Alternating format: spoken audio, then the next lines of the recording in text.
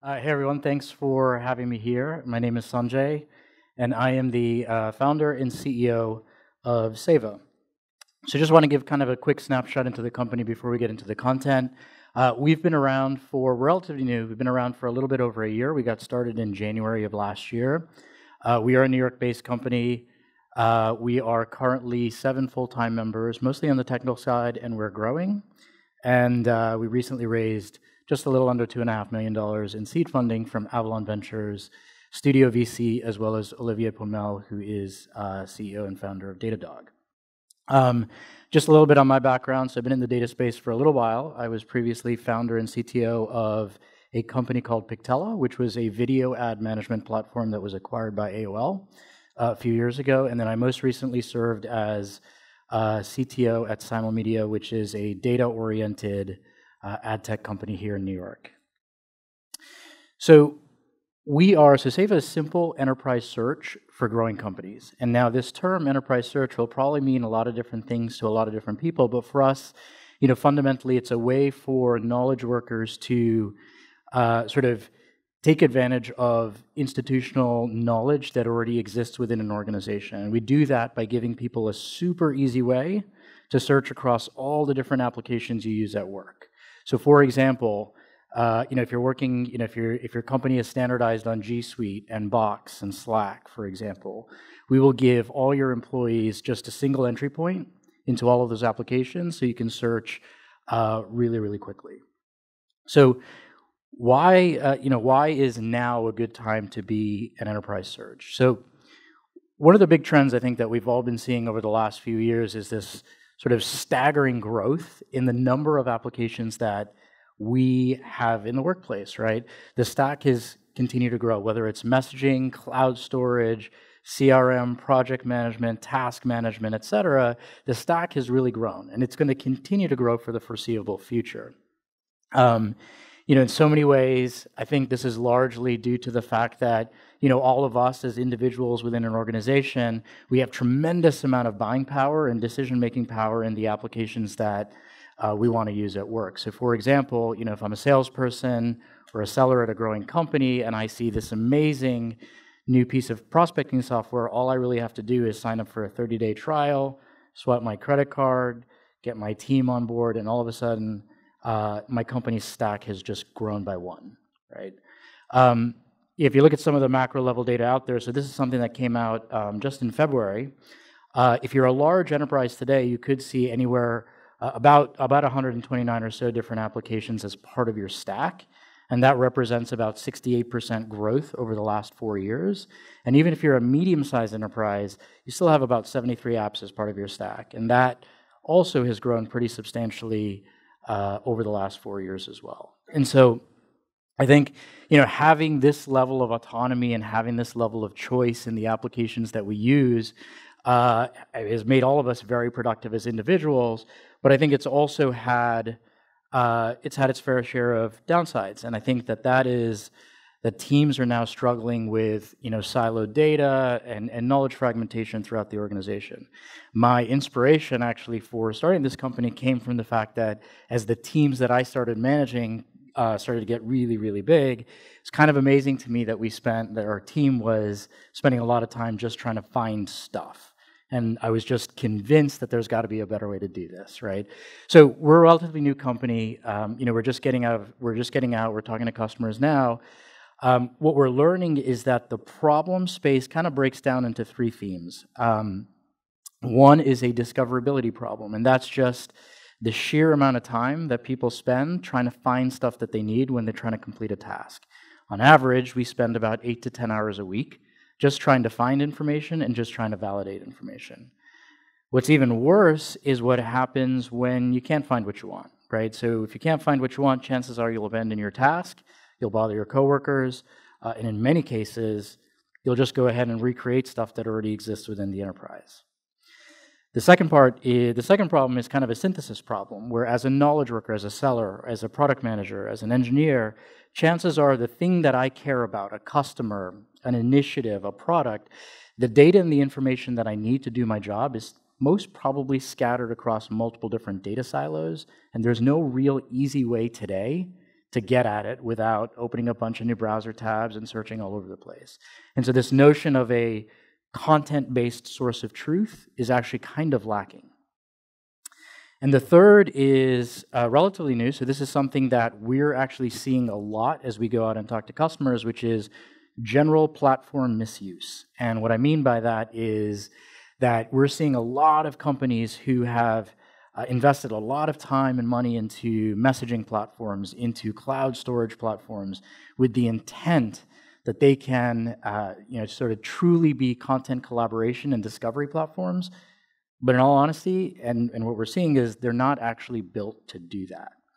They're very, very specific solutions. So as we sort of, as we sort of get out there and we start to talk to customers, the thing we're focused on right now is trying to find where in the market this pain is particularly acute. Where is it hurting the most? And what we're finding is that this pain is most acute at within customer-facing teams or customer-oriented teams, very specifically at growth stage companies. So these growth stage companies are companies that are, they've just raised a Series A, Series B. They're focused squarely on growing product, growing revenue, growing teams, not really focused that much on operationalizing and institutionalizing, information and knowledge. Very specifically within those organizations, we see this pain to be very acute with people in the customer orientation function. So sales, marketing, sales enablement, sales operations, who ultimately feel like they're being sort of left to dry by all of this growth, right? And so, some of the quotes that we have up here on the screen are quotes from actual users of our product. You'll see that, in the first two cases, whether you're running a big, nationally distributed sales team or you're running a big marketing team, you're frustrated because your teams are spending so much time trying to find stuff. They're trying to recreate it. You don't feel like, if you're in marketing, you're not feeling like your output is being validated because people actually can't just find it. And then you also have, the operations manager who's always looking for kind of ways to make people more productive. So, we spend a lot of time. So this is sort of like the pain that we've been able to uncover in a very short amount of time. And we spend, a lot of time amongst the 7 of us thinking about, okay, what is the most meaningful product that we can build for this particular audience? And it really kind of boils down to 5 things, right? These are fast-growing companies and don't have a lot of time, not a lot of money. They just need to go, go, go. And it really boils down to 1, setup. So everybody wants a search product, but they don't want to do the work to maybe set up a traditional search product. So it had to be super simple. Number 2, it had to be collaborative. So it wasn't going to be beneficial if our product just benefited one individual contributor within the organization. They're like, hey, we'd like to see this product actually benefit teams, cross-functional teams within the organization. Cost model had to be flexible. Don't throw any new pricing at me. Just let me buy things the way that I'm used to buying it. I'll pay some, monthly recurring fee on a per-seat basis, and it's just got to be super simple. And then we put a lot of focus on design and usability because, people don't, companies don't want people to have to learn new behaviors necessarily. They want search and discovery to be integrated into the way that people are already working. And then obviously, enterprise optimized. So we do index corporate data. So we take that obviously very responsibly. And companies obviously want to make sure that we've taken the necessary precautions to be able to do that. So now we'll take a look at a couple of quick screenshots on the product. I should have probably done a demo. But what you can see is our search results screen showing a bunch of different results, so different file types, PDFs, files from Google Drive, Box, Slack, Gmail, etc. 4 things that are important in our product. So one is super simple to set up. So the only thing you need to get started with Seva is a Google for Work account. Once you have that, you're off to the races. So one of the things we've done with search is kind of obfuscate the complexity of setting up a search platform and made it super simple. Number 2 is it's secure. So we don't actually introduce any new permissioning or any new security model. We take what the organization has already established, and we just sort of piggyback off of it. It's rich, so we are indexing data. We are able to provide sort of rich full-text search inside of PDFs, inside of email attachments, Excel spreadsheets, and things like that. So we're not just searching sort of metadata and all that fun stuff. And then one of the things that we've always been sort of very keen on is making sure that our product is available wherever it is that people are spending time. So it's available in app, available as a Chrome extension, soon to be mobile application, and also going to be soon available right from within Slack. And then last thing I want to show you here is, so we talked a lot about search, but we also have the ability to do some collaboration. We have a feature called Topics in our product, and Topics are essentially an aggregation of content regardless of where it is. So in this particular case, we're looking at white papers potentially that have been set up by the marketing team. In this case, you can see that there's files from a variety of different sources all in one place. So this sort of gets over that single source of truth problem by giving people one place to go. It's collaborative, so you can share this with all of your teammates. And it also is enabled with an alerting platform. So if anything changes about something that you care about, you'll automatically be notified. So I think I'm actually out of time. Thank you. Just a quick plug, we are also growing and hiring, so if you like what you saw, please come see us afterwards. Is this a keyword-based search? It is. For right now, it is a keyword-based search, so we are using sort of frequency algorithms to determine relevancy at this point, but our strategy at the moment is to first acquire sort of a wealth of data, and then sort of start to use different types of inputs for relevancy tuning and all that. But for now, it is, yes. Okay. And is this largely searching cloud apps, or is there?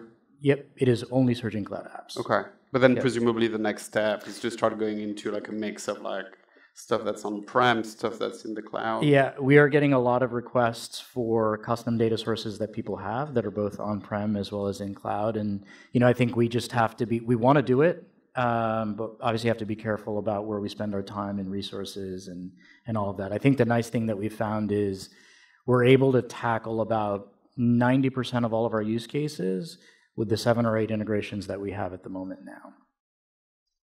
Very good. There was a question somewhere.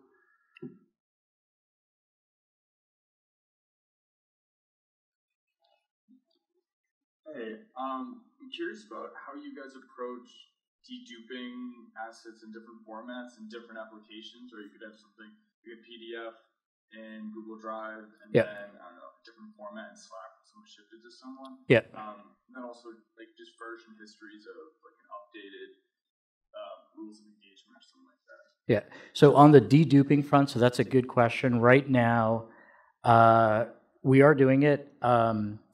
We basically look at sort of unique checksums and identifiers on a file. So if there's multiple checksums for a single document, we'll only show one. We are actually enhancing that capability to show multiple versions of the same document regardless of where it lives, and you'll be able to sort of choose the version that you want. Your second question was on versions of. Yeah, so on the versioning stuff, so the way that we sort of look at versioning right now is basically modified time. So if anything is changed within a certain period of time, we'll consider it a new version. There's different types of inputs that we want to put into the product. We just haven't really got to those at this point. Very interesting space. My company uses a tool called HighSpot for customer-facing teams. Yeah. Which is a specific niche you said you were going after. How do you guys actually differentiate? So awesome product and very familiar. So one of the things with HighSpot, or I should say one of the things with our product that is unique is that we don't actually require you to create or recreate your content in a new platform.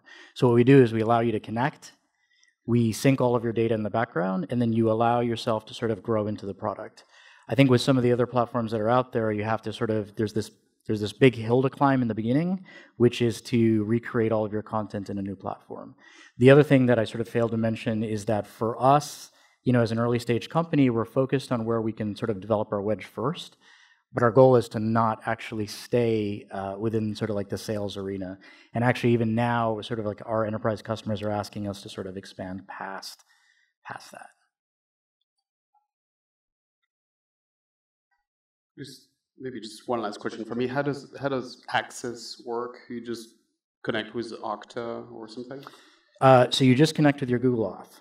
So your Google for Work account, and you just use your typical sign-in, single sign-on authentication credentials you'd use for any of the other platforms. We don't introduce anything new. All right, very good. Thank you very much. Thank you.